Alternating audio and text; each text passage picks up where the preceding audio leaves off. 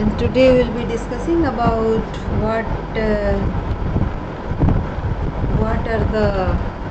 is a crisis quotient. We have undergone the period of COVID, right? And almost 2 years. For 2 years we are there. We remotely got connected to each other at the best, and so there was a disconnect between employees, the management system, the decision making system, and everything. What do you say? So it was a crisis of a sort. Like each of us was shocked in our own manner, and we tried to deal it. Mostly everybody thought like they are excluded from the system, right? When your system is like, say, very personal, and it is, the culture is not like, say, getting connected to another person automatically, like Indian system is. It was a system of exclusion. So that is when the crisis quotient came. It is about dealing with whatever matters the most. So each of us has been trained to do a lot according to the rule and what has been laid out previously, and we pay little attention to things which are unusual. And there is a risk factor as well, because if it is you are the only one, and you are coming from, say, somewhere where your opinion is not likely to be taken into account, then it is kind of risky, because you are raising your voice, supporting an unusual thing which might be causing some instability in the system.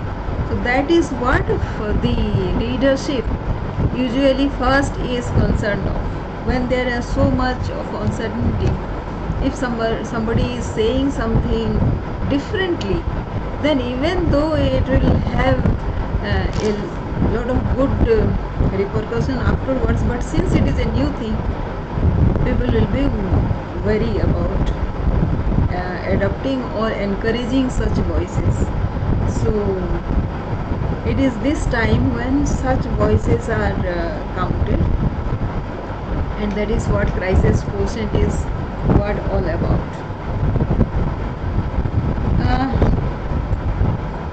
When you hear something, when you voice something which is bothering another person, yourself as well, but another person also.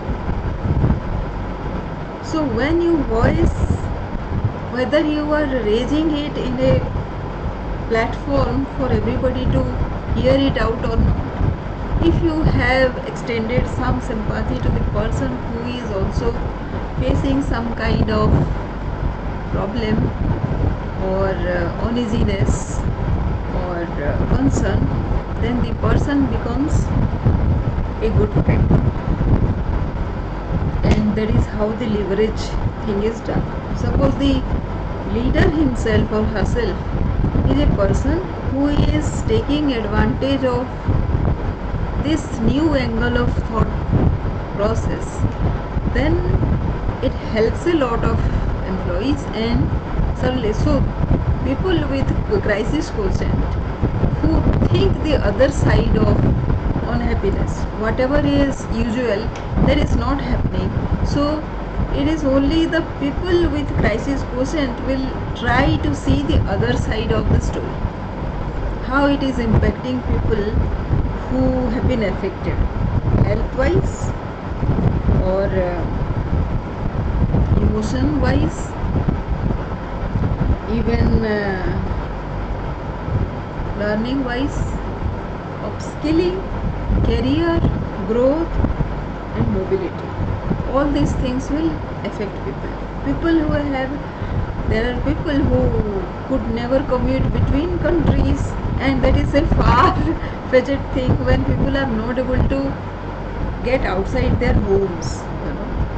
So for people who are intellectuals, they were earning from home, but people who depended on their daily bread and they have to go out to earn their daily bread, those people got affected. And it is usually the blue collared people who actually became affected, both in India and outside India, outside the country. So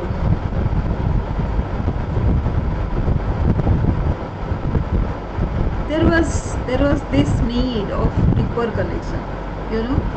How does it feel when there is an air of distrust, when you are not able to trust the another person?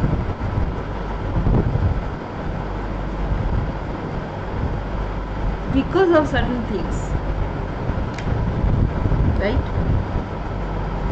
Are you getting these things? Because all the people are affected, and some of them, because of some reason, because they are not favorably placed, their skill level is not such which will be retained by the company in a crisis, and those people are the more insecure lot. And when there is a new idea coming up which is likely to say corner these people again, then there is an air of distrust, and naturally nobody is going to contribute to the common goal. And COVID is such a situation, and any crisis for that matter is such a situation when it requires fellow feeling, and the workforce needs to be together, trust each other, and be together in a crisis. But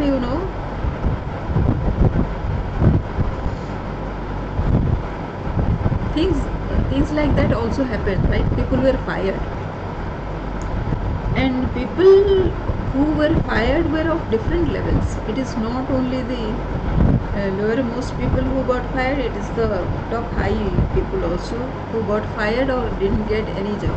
They were not hired anymore. For 2 years, despite being highly professional and qualified, those people didn't get jobs.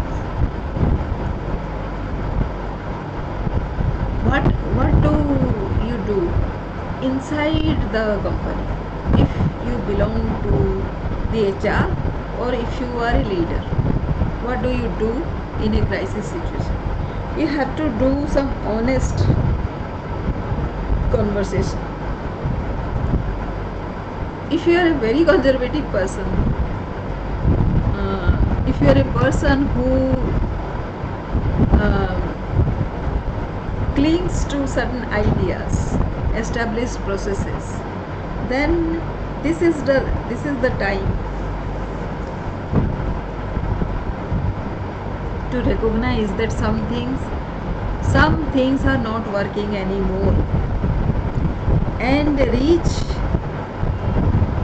more transformative level of problem solving.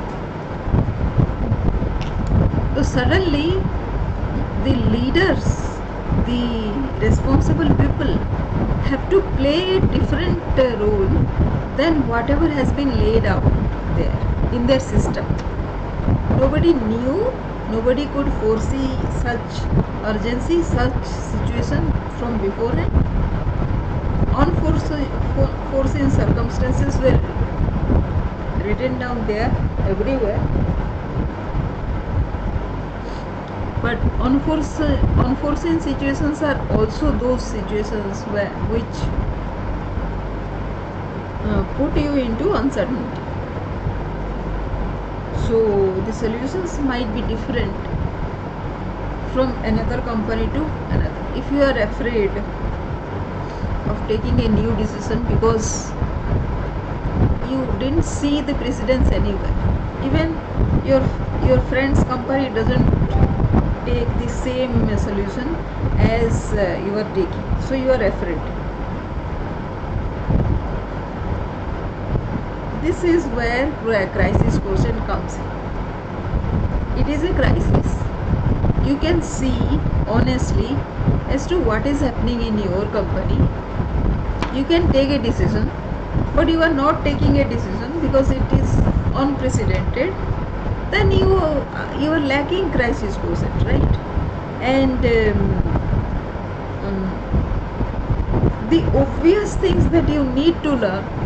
Of course, each of us feels certain kind of uncertainty when we are doing something new, because it affects so many people.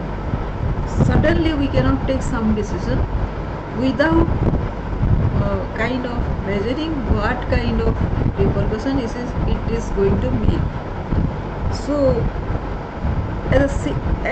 at those moments of confusion, what is required is whether you are able to, the most important indicator will be if, as a result of your decision, if you are able to create confidence in your colleagues. What is more important than creating confidence? Confidence is such a factor which will actually imbibe those skills in people to survive crisis. So you are not the only person who is in charge of taking care of so many people, but people are also now empowered enough to take decisions on their own. So if that is what is happening as a result of your decision, then you should take that decision, no? Whether there is precedence or not, right? And you need to have that courage to take this new decision because it is new and it requires somebody to implement it, right?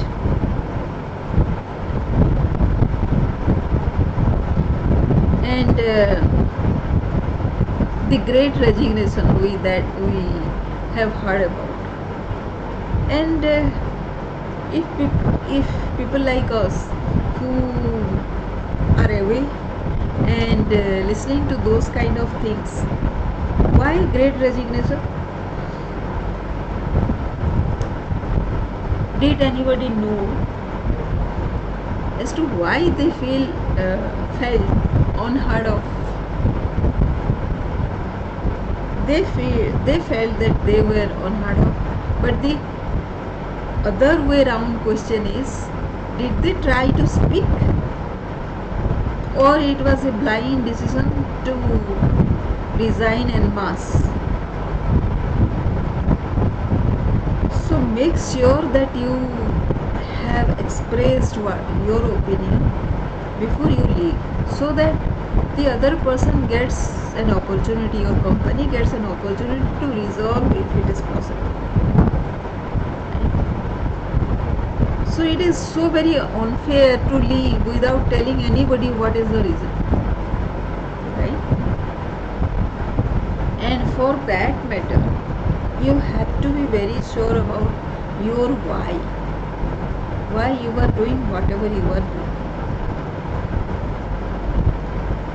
And ask better questions. As a leader, I have seen something. Leaders usually take decisions thinking that it will do good for their employees. Before that, they don't take any opinion of their employees. So whatever is good for you may not be good for the other person. If it is not, then you need to take opinion of that person, right?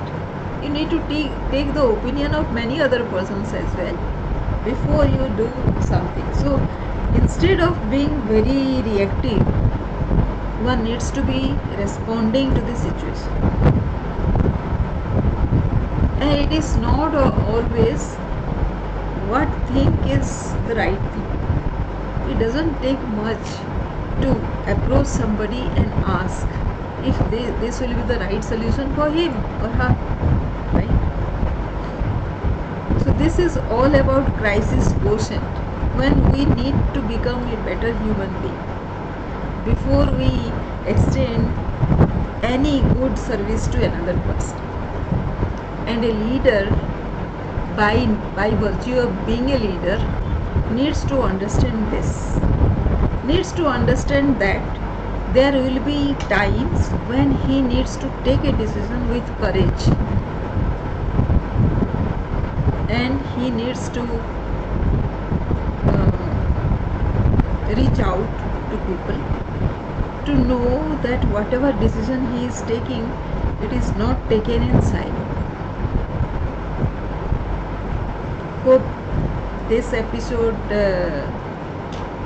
has given you some clarity, and hope now that the COVID situation is almost over, you have created good systems at your place, and you are taking good responsibility and good care of your employees, and you are also doing good. And I request everybody to comment below this video if they resonate with whatever I am saying. This is from an interview by Adam Grant, and he is a world-renowned psychologist who does this, and he has done extensive research about COVID handling, and these were his views. For us, it looks like the qualities of a good leader, a leader who is not dependent on the usual situation but is thinking something new and out of the box. Thank you for watching.